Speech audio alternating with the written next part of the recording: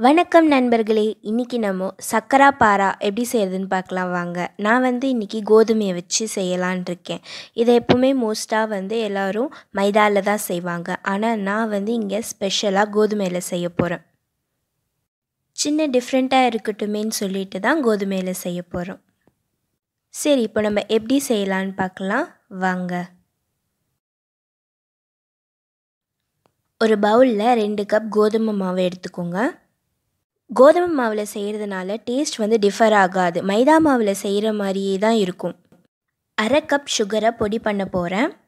பொடி பண்ண சர்க்கரையை கோதுமை மாவோடு சேர்த்துக்கோங்க. அதாவது 2 கப் கோதுமை மாவுக்கு 1/2 கப் சர்க்கரை வீதம் எடுத்துக்கோங்க. இப்போ எல்லாத்தையும் நல்லா மிக்ஸ் பண்ணிக்கோங்க. ஒரு பிஞ்ச் பேக்கிங் சோடா போட்டுக்கோங்க. பேக்கிங் சோடா போடுறதுனால நல்லா கிறிஸ்பியாக இருக்கும் நம்மளுக்கு.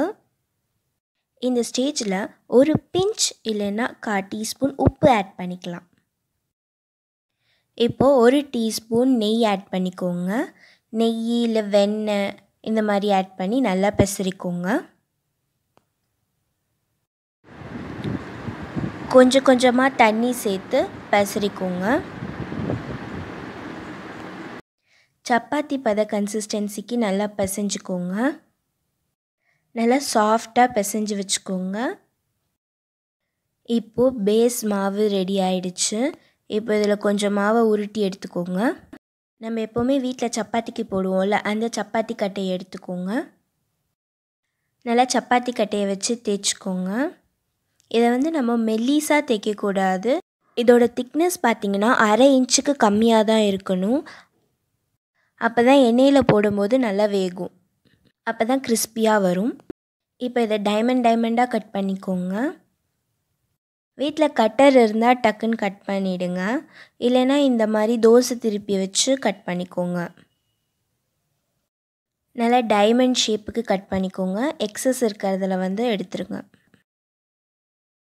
இந்த ரெசிப்பியை எங்கள் அம்மா எப்போவுமே தீபாவளி சீசனில் தான் செய்வாங்க. நாங்கள் இதை ஸ்கூலுக்கு ஸ்நாக்ஸாக எடுத்துகிட்டு போவோம். யாருக்கும் தெரியாமல் பெஞ்சுக்கு அடியில் வச்சு ஒவ்வொன்றா எடுத்து சாப்பிட்டுட்ருப்போம். ஆக்சுவலாக எனக்கு இந்த டைமண்ட் ஷேப் ரொம்ப ரொம்ப பிடிக்குமா, அதனால் நான் எங்கள் அம்மாவை எப்போவுமே இதை செய்ய சொல்லுவேன். எல்லாத்தையும் டைமண்ட் ஷேப் கட் பண்ணியாச்சு. இப்போ நம்ம எண்ணெயில் போட்டு பொரிச்சு எடுக்க வேண்டியதான். ஒரு கடாயில் எண்ணெய் எடுத்துக்கோங்க. எண்ணெய் நல்லா காஞ்சிருச்சான்னு பார்க்குறதுக்காக ஒரே ஒரு பீஸ் போட்டு பார்த்துருக்கேன். எண்ணெய் நல்லா காஞ்சிருச்சு. இப்போ இதை எல்லாத்தையும் எடுத்து போடுறேன்.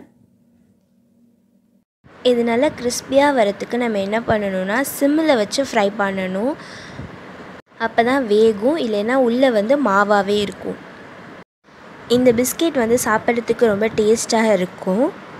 இதை நம்ம கோதுமை மாவில் தான் பண்ணியிருக்கோமான்னு கூட கண்டுபிடிக்க முடியாத அளவுக்கு ரெண்டுமே சிமிலராக தான் இருக்கும். இது ஸ்வீட் போட்டு பண்ணுறது. இதுலேயே காரம் போட்டு பண்ணுறது ஒன்று இருக்குது. அது எப்படின்னா, சர்க்கரைக்கு பதிலாக மிளகாத்தூள், பெருங்காயம், உப்பு மாவில் போட்டு பிசைஞ்சு சப்பாத்தி கட்டையில் திரட்டிக்கோங்க. சேம் தான், இதே மாதிரி டைமண்டாக கட் பண்ணி நம்ம இதே மாதிரி எண்ணெயில் போட்டு பொரிச்சு எடுப்போம். நல்லா காரமாக சிப்ஸ் மாதிரியே இருக்கும். அந்த ரெசிபி வேணும்னா கீழே கமெண்ட்ஸில் சொல்லுங்கள், நான் அந்த ரெசிப்பியை செஞ்சு காட்டுறேன். கலர் கொஞ்சம் சேஞ்ச் ஆகிற வரைக்கும் நல்லா வறுத்துக்கோங்க. கோதுமை சக்கரைப்பாரா ரெடி ஆகிடுச்சு. இதை கொஞ்சம் நார்மல் ரூம் டெம்பரேச்சரில் வச்சுட்டு சர்வ் பண்ணுங்கள், அப்போ தான் நல்லா கிறிஸ்பியாக இருக்கும். உங்களுக்கு இந்த வீடியோ பிடிச்சிருந்ததுன்னா லைக் பண்ணுங்கள், ஷேர் பண்ணுங்கள். அப்படியே உங்களுக்கு அடுத்து என்ன வீடியோ வேணுமோ கமெண்ட் பண்ணுங்கள். என்னோடய சேனலை சப்ஸ்கிரைப் பண்ணாதவங்க சப்ஸ்கிரைப் பண்ணிக்கோங்க. அப்படியே கீழே இருக்கிற பெல் பட்டனையும் ப்ரெஸ் பண்ணிக்கோங்க. அப்போ தான் உங்களுக்கு இன்ஸ்டன்ட் நோட்டிஃபிகேஷன் வரும். தேங்க்யூ.